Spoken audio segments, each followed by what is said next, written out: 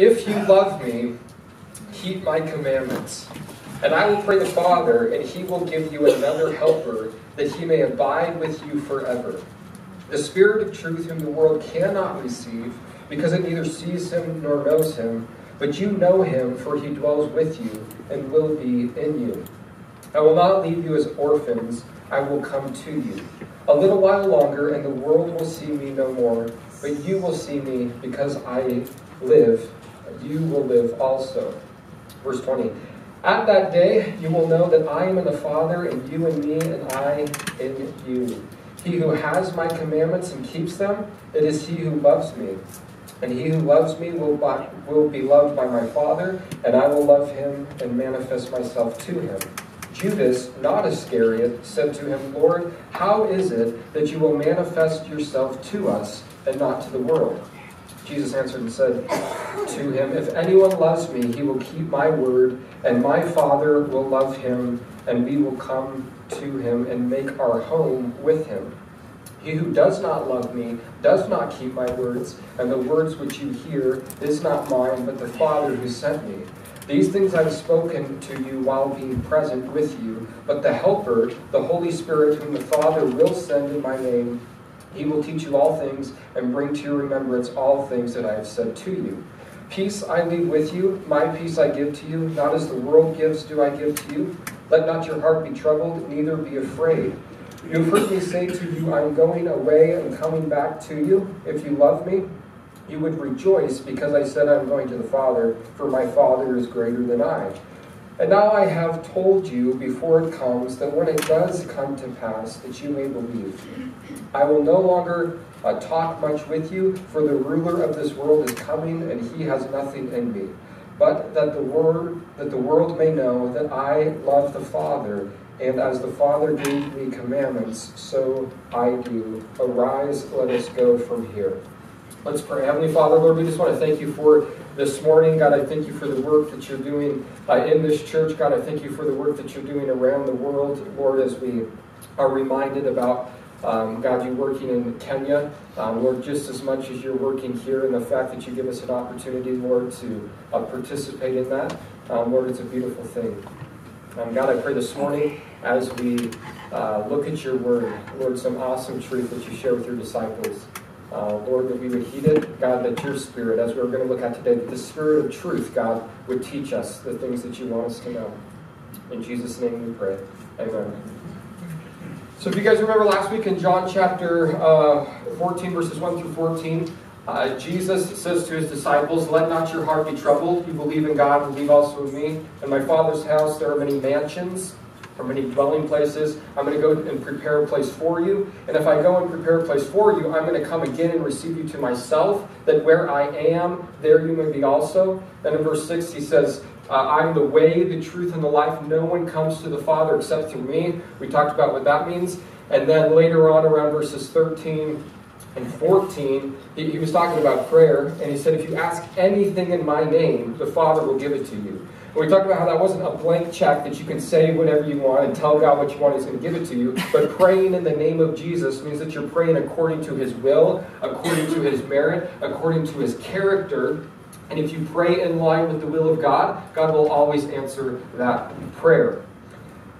Today, John chapter 14, verse 15, he says, if you love me, keep my commandments. Now at this point, you're probably thinking, I should have skipped church today, because this is probably going to be one of those convicting messages. He's right out the gate, verse 15. If you love me, keep my commandments.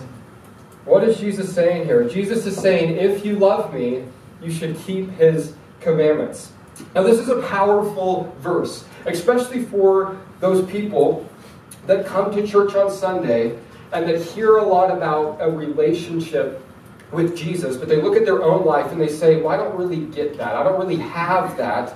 I come to church, I hear other people talking about how close of a relationship, I need to take Bobby's advice and breathe, how close of a relationship that others have with Jesus, yet I don't seem to have it. This verse is really the key, because you might show up, you might believe, but the question is, are you obeying? Jesus says, if you love me, you're to keep my commandments. If you love me.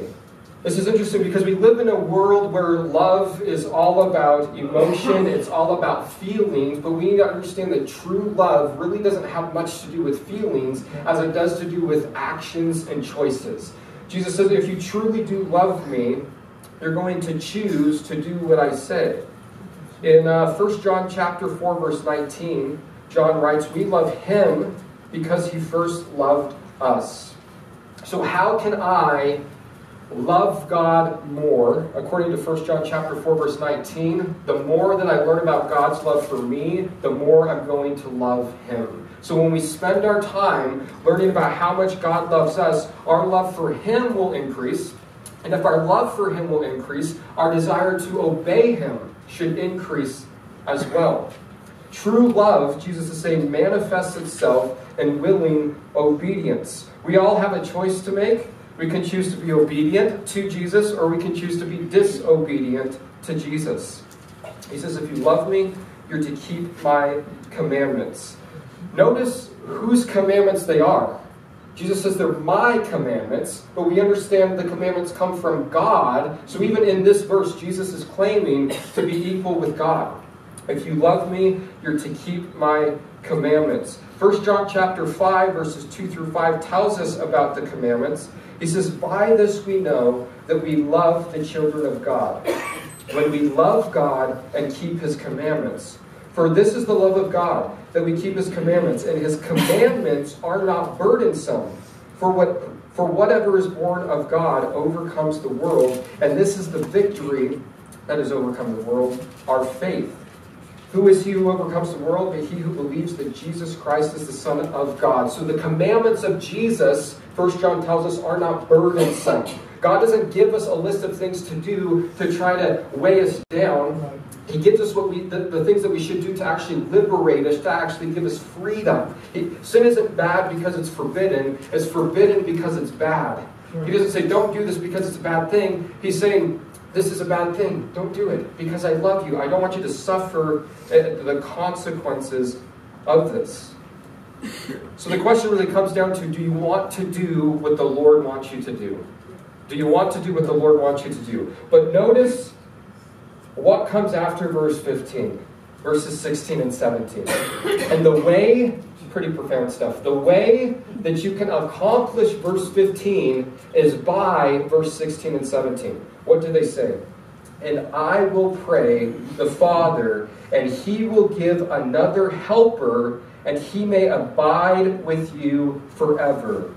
The Spirit of truth, whom the world cannot receive, because it neither sees him nor knows him, but you know him, and he dwells with you and will be in you. The only way that you're going to keep the commandments of the Lord is by the Holy Spirit living in you. A lot of people like to take verse 15 and really play a heavy legalistic trip on you, but they don't realize the context of it. The only reason why you can love God and keep his commandments is if the Spirit of God is living in you, working it out in your own life. Some of my favorite verses, Philippians 2, 12 and 13 says, therefore, my beloved, as you have always obeyed, not in my presence only, but now much more in my absence, work out your own salvation with fear and trembling, for it is God who works in you both to will and to do his good pleasure. Galatians 2:20, Paul says, I have been crucified with Christ. It is no longer I who live, but Christ lives in me. And the life which I now live in the flesh, I live by faith in the Son of God, who loved me and gave himself for me. If you want to do verse 15, you have to have verse 16 and 17. Verse 16, and I will pray the Father, he will give you another helper, and he may abide with you forever. I like this. Jesus says, I'm going to pray to the Father that he'll send another helper to you. Jesus is praying to the Father. This is an example of a ministry that Jesus has been doing for some 2,000 years, and that's intercessory prayer. Jesus prays to the Father on our behalf that he would send the Holy Spirit for us. Jesus is interceding. What does interceding mean? Essentially, it's Jesus talking to the Father about you. That's what intercession is. And Jesus does that, the Bible tells us, all the time for us. He's our advocate, it says in 1 John. He stands before the judgment of God, and he's your defense attorney, and he says, my blood covers that person. My blood has cleansed this person. If you remember last week, Jesus talked about how whenever you ask in my name, I will give to you. And now in verse 16, he talks about how he's going to pray that the Father send the Spirit. So I would suggest that the greatest thing that we could pray to the Father for is the indwellment and the empowerment of his Holy Spirit in our lives. Who is this helper that he talks about in verse 16, the Holy Spirit? 1 John 5:7 says, there are three that bear witness in heaven, the Father, the Word, and the Holy Spirit, and these three are one. The Holy Spirit is indeed God. He is known as the third person of the Trinity, or of the Godhead. And he's referred to here as the helper. The Greek word here is parakletos, and it's only used 4 times in John's Gospel. In verses 14 twice, in chapter 14 twice, in chapter 15 once, and in chapter 16 once. And John uses it one more time in his first epistle. And he doesn't use it in regards to the Holy Spirit, this word parakletos, but he uses it in regards to Jesus in 1 John chapter 2, verse 1, when he says that we have an advocate. That word advocate is also helper, or parakletos, and that word means to come alongside and to help. So the Holy Spirit comes alongside of us to help us. The Holy Spirit is called to come alongside of us. But I like in verse 16 that Jesus refers to the Holy Spirit as a helper, and God the Father is sending a helper for us, which shows us that God knows that we need all the help that we can get, right? And this brings me great comfort.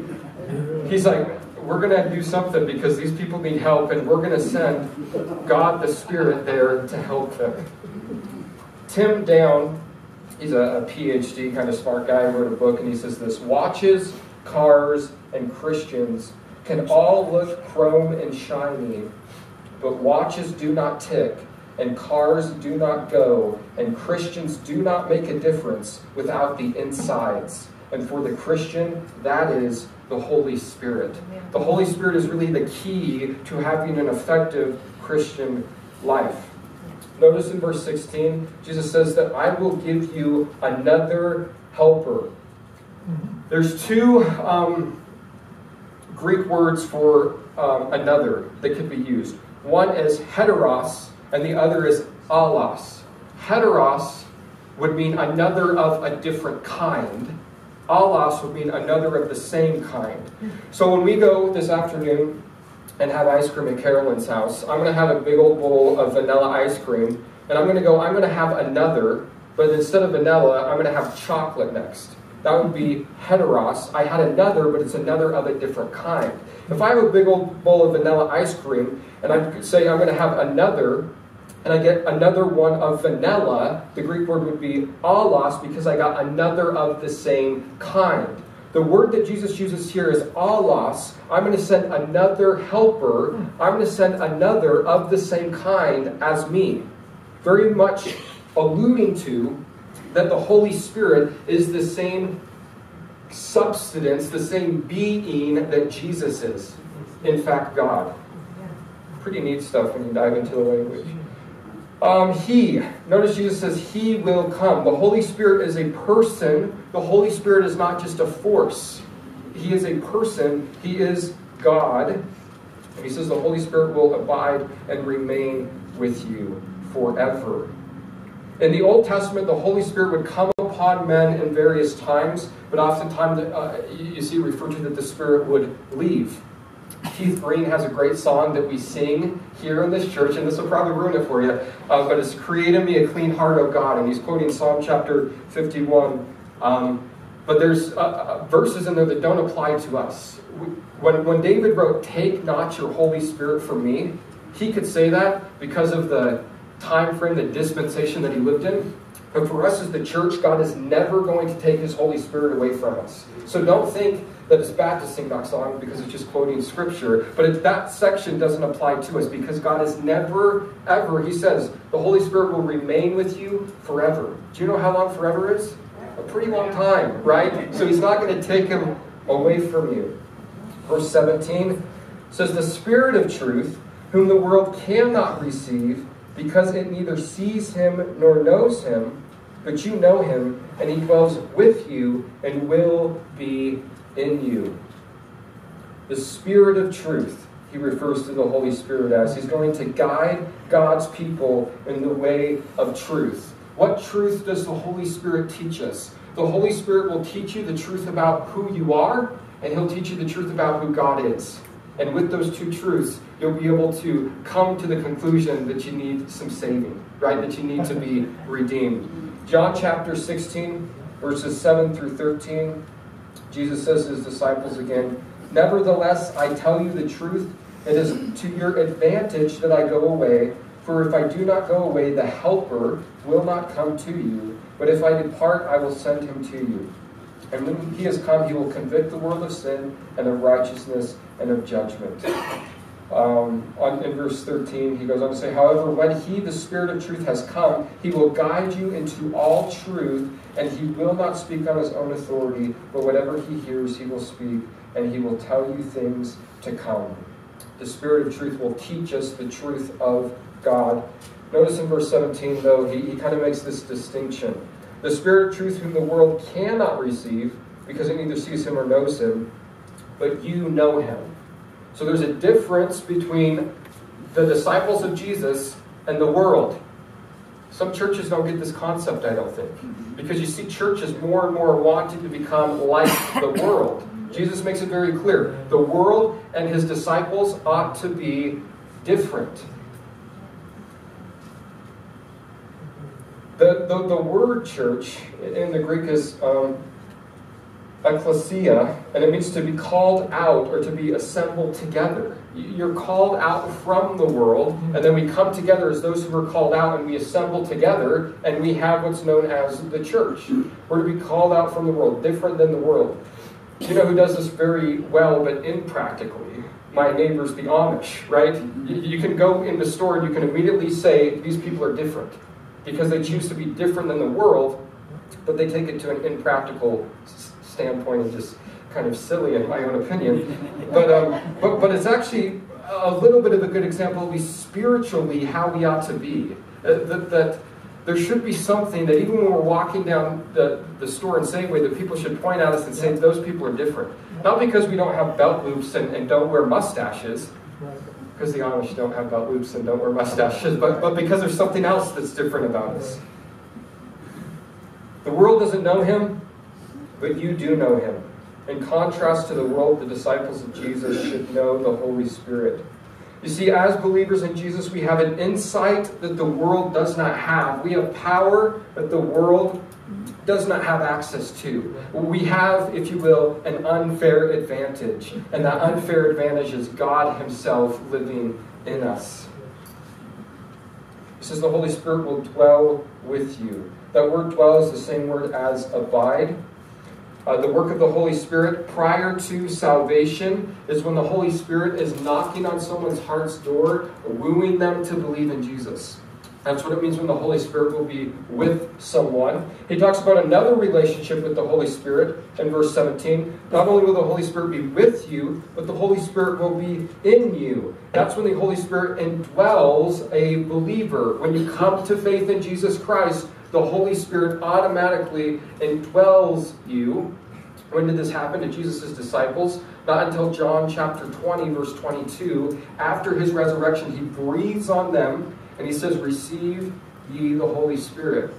I don't know why that verse I have memorized in the King James, but I do. And he says, "Receive ye the Holy Spirit." But that's not the only relationship with the Spirit. Not only is the Spirit with us, not only is the Spirit in us once we believe, but then he talks about something in Acts chapter 1, verse 8, about the Spirit coming upon his disciples.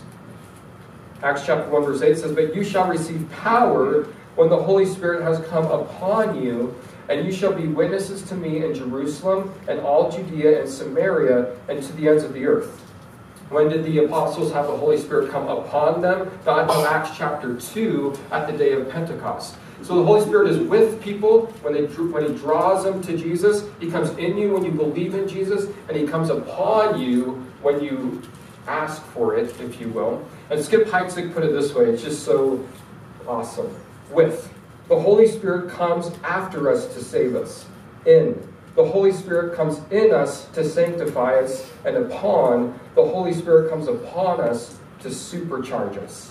Amen. With us to save us, in us to sanctify us, upon us to supercharge us. So a few things that we learn about the Holy Spirit from verses 16 and 17 is that he's the answer to Jesus' prayer to the Father. He's another comforter or helper for us. He dwells permanently with believers. He's called the Spirit of truth. He's unknown by the world, and he dwells in the believer. Verse 18, Jesus goes on to say, I will not leave you orphans. I will come to you. You see, back in ancient Judaism, if a group of disciples, a group of pupils would lose their rabbi, if he would die, they would be called orphans. So Jesus says, hey, when I do die and leave, I'm not going to leave you as orphans. Why? Because I'm going to send another, the helper, to now be your teacher. So yeah, I'll be off the scene, but you're not going to be teacherless. You're not going to be orphans. Verse 19, a little while longer, and the world will see me no more. But you will see me, because I live, you will live also. So there's not much more time, and I'm gonna die, I'm gonna rise again, I'm gonna ascend up into heaven. The world's not gonna see me anymore. But you as my disciples, you will still see me. And I'm gonna live, he says. As a matter of fact, because I live, y'all are gonna live also. What kind of life is Jesus talking about here? As disciples, we're going to live also. I think it's twofold. Resurrection, he's referring to, but also just a present life in this earth. John 10:10 tells us that the thief does not come except to steal, to kill, and to destroy. Jesus says, I have come that you may have life and have it more abundantly. There's a difference between existing and living. And Jesus says, because I live, you as my disciples will live as well. You won't just exist, but you'll actually have life. You'll have purpose. You'll have meaning. Verse 20. At that day, you will know that I am in the Father, and you in me, and I in you. What a great love triangle this is, isn't it? At that day, when the Holy Spirit comes upon you, here's what you're going to know. That I am in the Father, that you are in me, and that I am in you. This is pretty profound stuff if you really think about what Jesus is talking about here. And he's going to go into more detail in chapter 15, and we'll get to that throughout the next couple of weeks, so we'll dive into that concept a little bit more as we continue on. Verse 21, he says, he who has my commandments and keeps them, it is he who loves me. And he who loves me will be loved by my Father, and I will love him and manifest myself to him. Again, Jesus talks about the importance of obeying what he has told us to do. Verse 22, Judas, not Iscariot, said to him, Lord, how is it that you will manifest yourself to us and not to the world? Good question, Judas, not Iscariot. Right? I'm glad John makes that distinction because we'd be confused. Wait a minute, I thought Satan entered Judas. Who's this other Judas guy? This is Judas, the son of James. He's mentioned 2 times in the Bible, once in Luke's Gospel and once in Acts. He's one of the 12 apostles, but he wasn't very famous, but he comes up here. Jesus goes, you're going to see me as the disciples. The world is not going to see me. Jesus goes, hey, Jesus, question, how is that going to work? What do you mean we're going to be able to see you, but the world can't? What are you talking about? Jesus' response, verse 23, if anyone loves me, he will keep my word, and my Father will love him, and we will come to him and make our home with him. Wow. This word home, it's the same word used back in verse 2 as mansion. So when he says, in my Father's house are many mansions, there are many dwelling places, the same word is here when he says, we're going to come and make our home with you. The same word that he uses to describe our eternal dwelling place in heaven, he uses to describe the Father and him making their home with us presently here on this earth.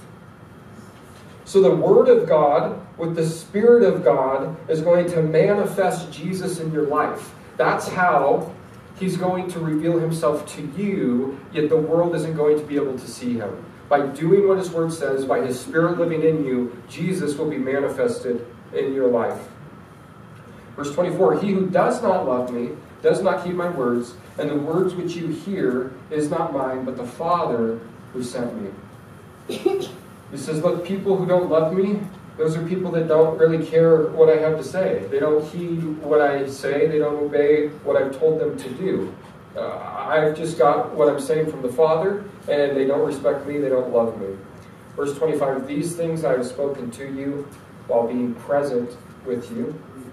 But the Helper, this Holy Spirit whom the Father will send in my name, he will teach you all things and bring to your remembrance all things that I have said to you. Notice the Holy Spirit is sent in the name of Jesus. Remember last week when we talked about praying in the name of Jesus? Now we see another thing that happens in the name of Jesus, and that's the Holy Spirit who is sent. If when we pray in the name of Jesus, it means that we're praying according to Jesus' character and his nature and his merit. That means when the Father sends the Holy Spirit in Jesus' name, he's sending the Holy Spirit in Jesus' character and Jesus' nature and Jesus' merit. What does this mean? This means that you might go through your life and say, well, I don't want to reveal too much about myself, but hey, I don't think that I'm worthy of having the Holy Spirit. Well, the Holy Spirit isn't sent in your name. He's sent in Jesus' name.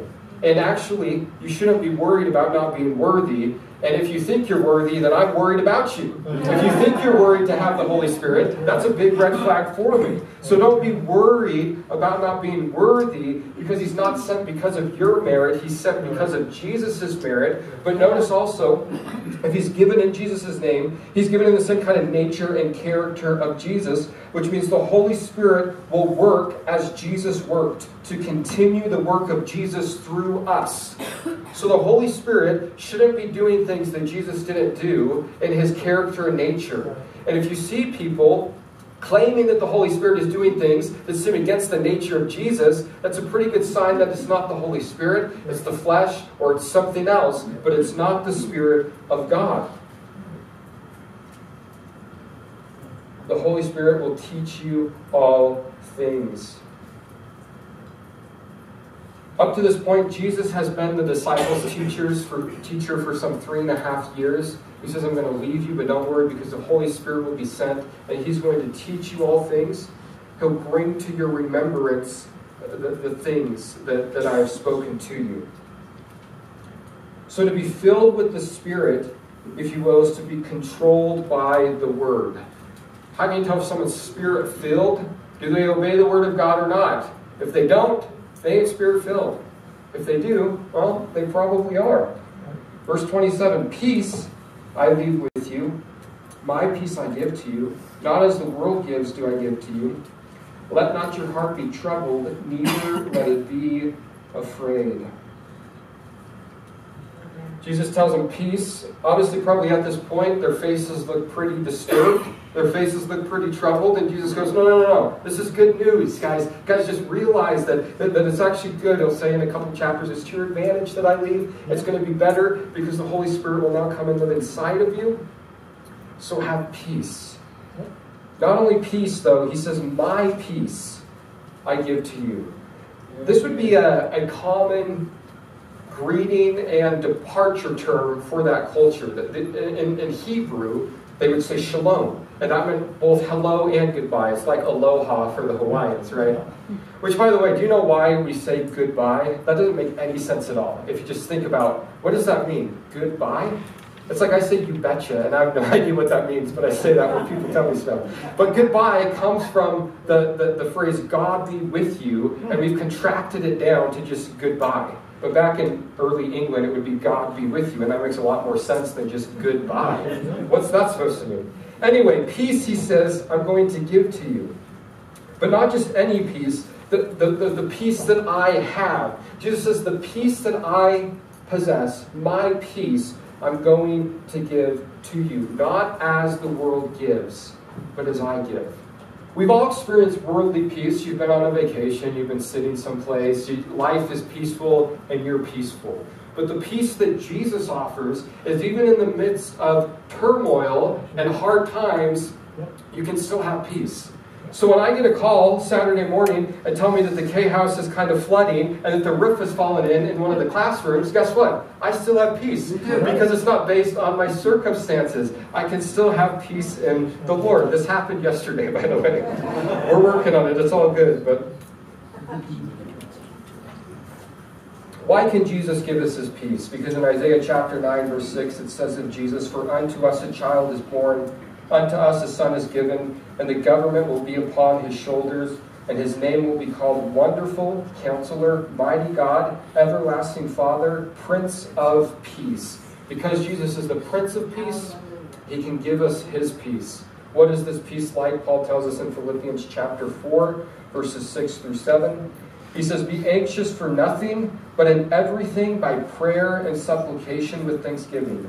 Let your requests be made known to God, and the peace of God, which surpasses all understanding, will guard your heart and minds through Christ Jesus." The peace of God makes zero sense to the world, because as everything is going bad around you, you can still look at it and say, I know I'm going to be okay. I know things are going to be okay. Jesus is our peace. In Ephesians 2:14, it says, "For he himself is our peace. He has made both one and has broken down the middle wall of separation." In John 16:33, Jesus says, "These things I have spoken to you, that in me you may have peace. In the world you will have tribulation, but be of good cheer. I have overcome the world." The peace that Jesus offers to us. Verse 28, "You have heard me say to you, I am going away and coming back to you. If you love me, you would rejoice, because I said, I am going to the Father, for my Father is greater than I." Their troublesome hearts are due to the fact that Jesus keeps telling them that he's going to leave them. Yeah. Jesus goes, here's the deal, guys. If you loved me, you would actually be happy for me, because I'm going from here to there. And then he says, the Father is greater than I. There's some controversy and debate that goes on with this verse, because people say, well, this proves that Jesus isn't God, because he says that the Father is greater than him. The Father is greater than him in authority, as far as how the Godhead is laid out. The Father is greater than him practically in the verse, because when Jesus took on humanity in his incarnation, Hebrews tells us that he made himself lower than the angels, like us. So in the sense of Jesus' bodily incarnation here on this earth, the Father is greater than him, because he set aside, Jesus did, his godliness. But after he was glorified and ascended back up to the Father, he now is equal, but they have different. The Father is still greater in authority as far as how the Godhead is laid out. It's just like a marriage. You got the man and you got the woman. The man is over the woman. None is greater than the other, but the man's authority, biblically speaking, is greater than the woman's. So. Practically, however you work that out, I don't know. Verse 29 goes on to say, "And now I have told you before it comes, that when it does come to pass, you may believe." Jesus tells him again, look, the reason why I'm telling you all this stuff is so that when it does happen, your faith will be strengthened and it won't be weakened. Verse 30, "I will no longer talk much with you, for the ruler of this world is coming, and he has nothing in me." Just because my time is short, I don't have a lot of time left, because the ruler of this world, which is who Satan, is coming for me. How is Satan coming for Jesus? Remember a couple weeks ago in the last chapter, verse 13, Satan entered Judas. So Judas is on his way to betray Jesus. Yeah. But notice what he says at the last part of verse 30. I love it. In regards to Satan, Jesus says, he has nothing in me. He's got nothing in me. He's got nothing on me, if you will, right? There's nothing. Me and Satan, we're separate. There's nothing in me. And as redeemed children of God, we should be able to say the same thing. Satan's got nothing in us, because we have the Holy Spirit inside of us. Verse 31 says, "But that the world may know that I love the Father, And as the Father gave me commandments, so I do. Arise, let us go from here. Jesus says, all of this is taking place so that ultimately the world can understand that I love the Father. The Father has given me commandments that I've shared with you. We should do these things. And he closes saying, arise, let us go from here. So let's apply the word of God, arise and leave this place right after we pray. Heavenly Father, Don's like, I'm out of here. No. He's going to get the door. Heavenly Father, Lord, thank you for today. God, thank you for your love and your grace, Lord, and God, for your word. Lord, thank you that you sent the Helper, God, the Holy Spirit, the Spirit of truth. Lord, who will teach us, who will remind us, Lord, of the things that we've read in your word, of the things that you've taught us. Lord, I pray that we would understand that the only way that we're able to keep your commandments is by your Spirit living in us. God, you working it out in our own life. Lord, our job is to just surrender to you. Lord, to kill the flesh. Lord, to live in the Spirit, to strengthen the Spirit, to walk in the Spirit. Lord, daily.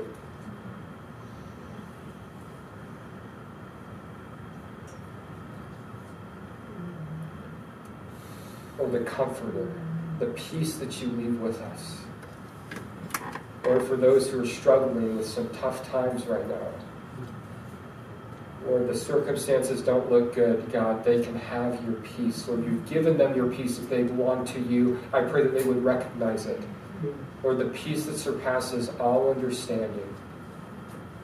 Lord, that we know, like you comforted your disciples last week, you got a place for us. You're coming for us. You love us.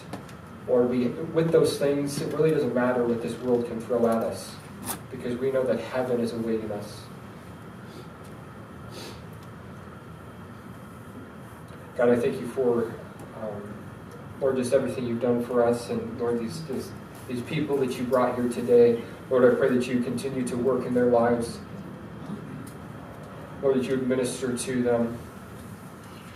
Lord, if they're feeling powerless, Lord, that they would pray for the Holy Spirit to come into their lives, Lord, to come upon them, to empower them, to supercharge them, Lord, to do the work that you've called them to do. God, thank you for your love, God, your grace, your word. God, the availability of your word. I have 5 or 7 or 10 Bibles in my office right now, and there's people in Kenya that are trying to share a Bible. Lord, I thank you that we have your word so available, and I thank you that we get to partner in making your word more available, Lord, to those who are dry and thirsty and want it.